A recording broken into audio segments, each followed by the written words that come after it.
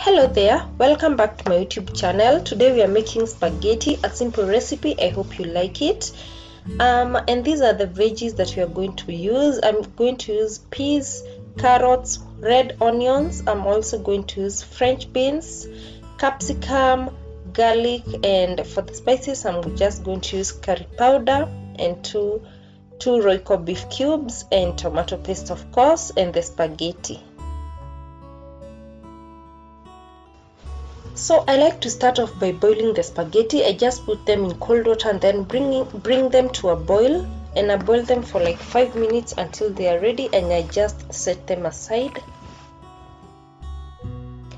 And now I start preparing the veggies, and I'm just going to start off by frying the red onion, and after it starts turning brown on the sides, I now add the garlic, crushed garlic, and I give that a good stir.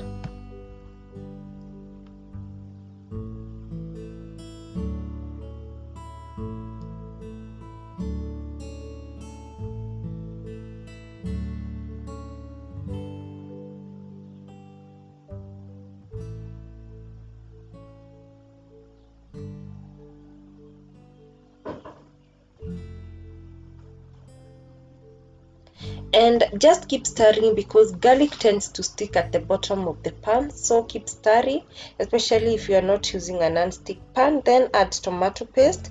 I'm using that whole sachet, and then give it another mix. And guys, if you haven't subscribed to my channel, kindly consider subscribing. Please support my channel so it can grow. And then now at this point I like to add my spices and salt. I don't know about most of you, but that's how I do it. So I added the beef cubes. I also added 1 tablespoon of curry powder, but you can add more or less spices, of course, depending on your preferences and what you like. Give that a good stir.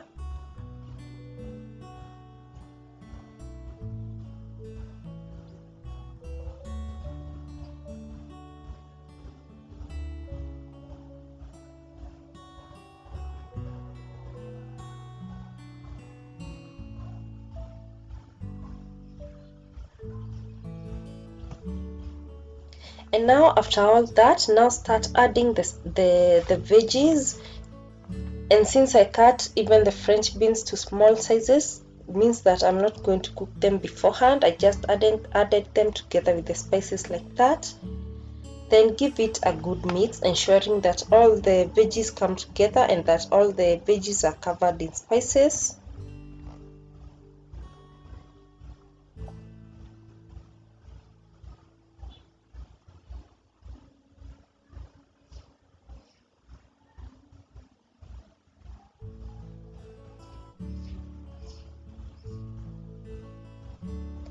And then after that, cover the veggies and cook them for 3 to 5 minutes. The green peas were pre-boiled.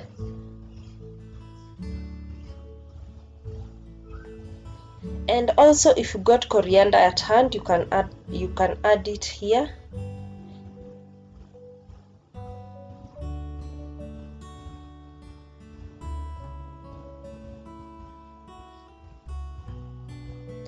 And after 5 minutes, you can see the veggies are ready.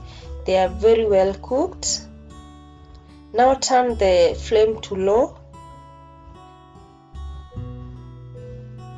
And now add the boiled spaghetti and then start mixing in.